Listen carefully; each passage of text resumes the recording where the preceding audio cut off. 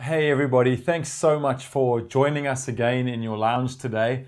Man, what a week it's been on so many levels. Obviously, the big talking point is the lockdown, and all of us are in our homes. This morning will be day 3 in lockdown. I hope you're feeling all right. The cabin fever hasn't kicked in yet. We're going to have to work hard on our relationships and family dynamics. What a blessing from God that we get to do this over this time.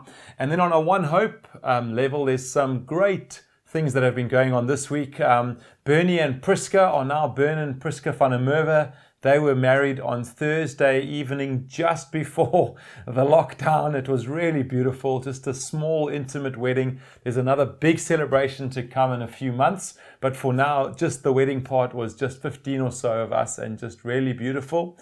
And then we've been contending, some of you would know this from messages I've sent out this week, for Joel and Sarah Cunningham, little girl called Ella.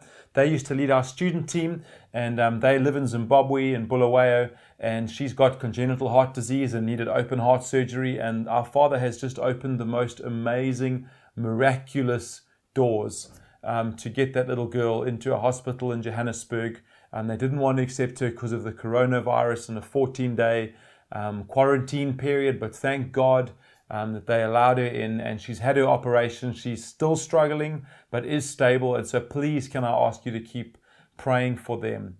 Guys, God bless you as we worship together this morning. Then we're going to look at His Word. I want to encourage you just to really try and engage with worship. I know it's a bit odd singing with words on a screen, but stand up, close your eyes, lift your hands if you're comfortable to do so, and let's really worship our God. In times of anxiety and trouble, we see the psalmists and others in Scripture turning to praise and turning to worship God. And so we join in a long line of saints who've done this and lifted their eyes and their voices to God in the midst of trouble. So let's do that and worship together this morning.